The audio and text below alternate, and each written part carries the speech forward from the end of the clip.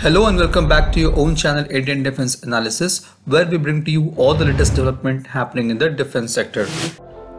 The Ministry of Defense has released an RFP on 11th April 2023 for the procurement of 439 light electric vehicles for Indian Army and Air Force, along with 35 fast chargers under Buy Indian-IDDM category with minimum 50% indigenous content. Indian Army will receive 415 of these vehicles and remaining 24 is for Indian Air Force. The existing fleet of light vehicles of Indian Army and Air Force are based on internal combustion engine, which is dependent on fossil fuels like diesel and petrol and leads to carbon emission and results in pollution. To keep up with futuristic trends and in support of initiatives of Govt of India to achieve net zero carbon emission, there is a need for introduction of electric vehicle with fast charging facility in vehicle fleet of Army and Air Force. In this area, Bengaluru's electric vehicle startup Pravaig Dynamics has been working for electric vehicles tailored for Indian Army requirement. The electric vehicle is called Veer, which has been designed from a specification to suspension with consultation of Indian Army. Veer is a military off-road vehicle that combines extraordinary power with an exceptional range that are safer and lighter than most of the electric vehicles. Pravaig claims that Veer has a range of over 500 kilometers.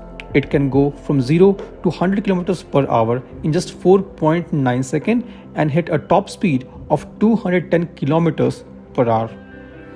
The vehicle features a 90 kilowatt lithium-ion battery, which takes just 30 minutes to get up to 80% of charge.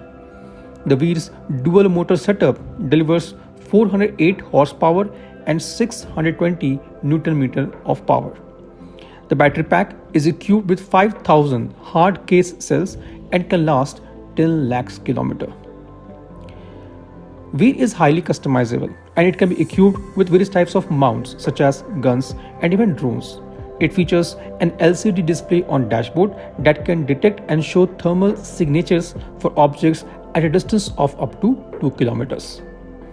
Veer can be used for two main applications, which will be reconnaissance and aiding Indian soldiers on battlefield. Imagine Indian Army moving ahead with a column of tanks. It would need a silent reconnaissance vehicle 15 kilometers ahead, and Veer can be useful there. Veer has a low center of gravity that gives it ability to cross the obstacles easily. Indian Army is also equipped with array of electronic equipments and sensors like lights, cameras, laptops, powerful radios and drones. Veer, which is literally a huge power bank on wheel, can be used to power and charge these equipments outside the military base. This was today's update. Please let us know your views on this in comment section.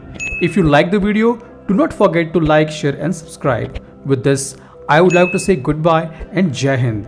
We'll soon back with more interesting and amazing development happening in the defense sector.